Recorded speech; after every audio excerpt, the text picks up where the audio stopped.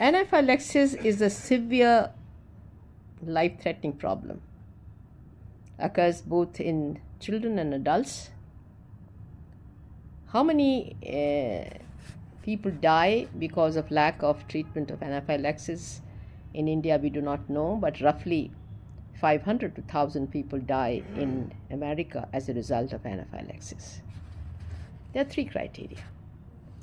One thing is life-threatening airway and breathing problem, skin and mucosal problems like in form of urticaria, flushing, angioedema, and third is cardiovascular collapse.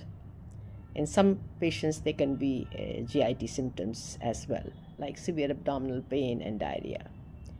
Now, in emergency, the only treatment which can save people is adrenaline 0.5 ml deep intramuscularly. You'll find quick results. There is no proven role of corticosteroids, and antihistaminics don't work. The only thing which works is adrenaline. If you think there is a need for repetition of adrenaline, you can do the same.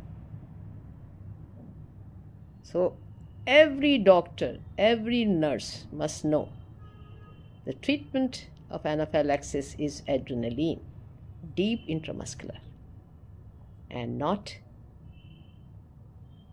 hydrocortisone.